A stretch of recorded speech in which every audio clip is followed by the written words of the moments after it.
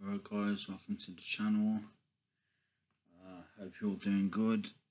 It's a late one before bed. Just gonna do a quick video and then go to bed because I'm tired.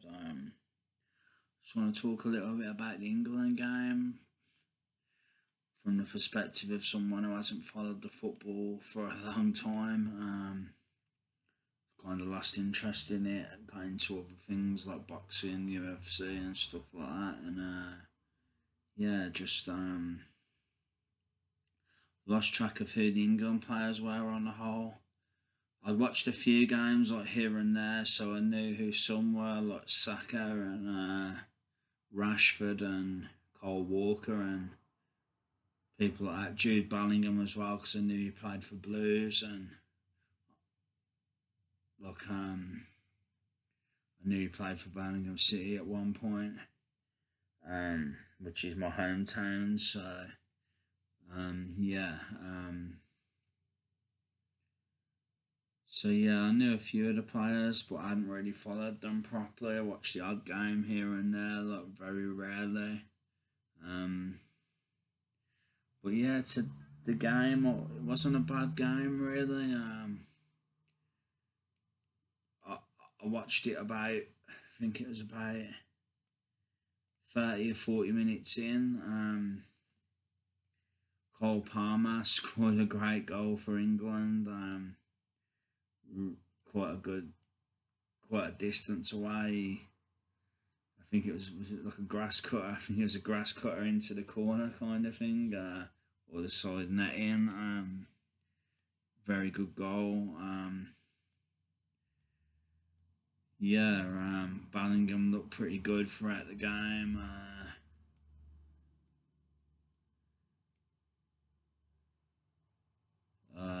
Who else? Yeah, it weren't a bad game. Saka done some good little runs with the ball at times. Ali Watkins as well. We didn't do too bad really. I didn't think, considering it was Spain and Spain had good form. So I've heard. They've had good form. So like that, Yamal looks really good. And he's only 17, so he's got a bright future ahead of him. He's going to be, well, it says he's got a bright future ahead of him. He's already got a bright future right now by the sounds of it, but he's gonna do even greater things in the game, most likely. And Nico Williams as well looked good. He's looked very good. He scored quite a few goals for Spain. So I've heard. So yeah.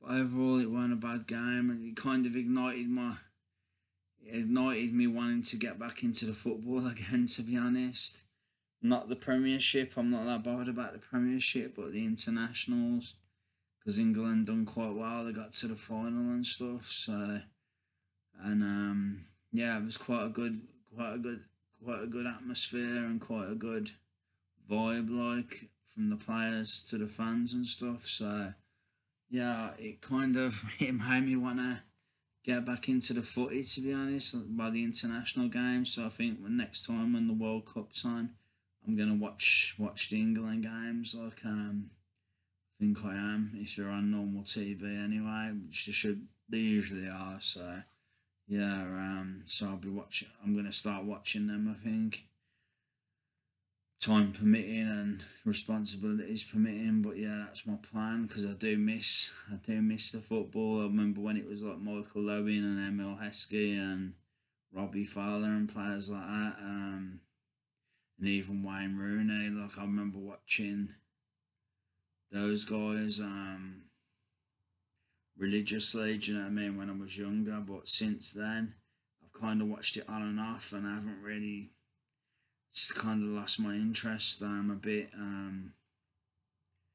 But yeah, watching the game tonight, it kind of reignited my interest again, and I'm familiar with a lot of the players now. Like so, I don't know what club teams to play for or anything.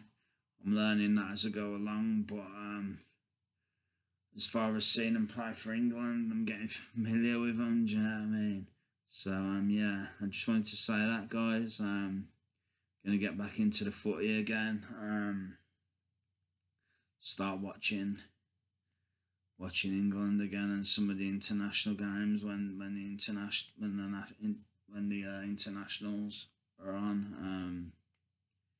Yeah, I wish I'd have watched more games in the Euros now, but I've had a lot to do with my course and stuff, and I just didn't make time for it really. But watching the game tonight made me realise how enjoyable it can be. So yeah, so I think it's reignited my passion for watching England play or watching the football again, the internationals at least, and the Europeans. So yeah, that's all I want to say anyway, guys. Let me know what you thought of the game in the comments. If you want to say anything, if you don't worry about it. But I know there's going to be a lot of disappointed fans. I hope Cole Walker doesn't get too much of a bad rap because he does try hard for England and he's a good. I like the guy. So admittedly he messed up with the defending, but yeah, these things happen sometimes. But I still think he's played quite well for us at times. So, but I haven't followed him, so just from the games I've seen, he's played okay, but I haven't followed him at all really, so I wouldn't know. You guys may think differently, you may think differently. You may know better than me, basically. You may know better than me, because I haven't followed them, like I say. But yeah, and Southgate as well. I think he's been manager for 8 years now. So I think they're due enough a manager probably. Perhaps I think he's going to see if he wants to carry on or not. But yeah, maybe they're due another manager now. He's done well. Like he might want another go to see if he can get him that final way. But because a lot of the pundits are saying he's like the nearly man at the moment, like he's nearly got us there but not quite. So maybe I'll want another crack of the whip. I don't know.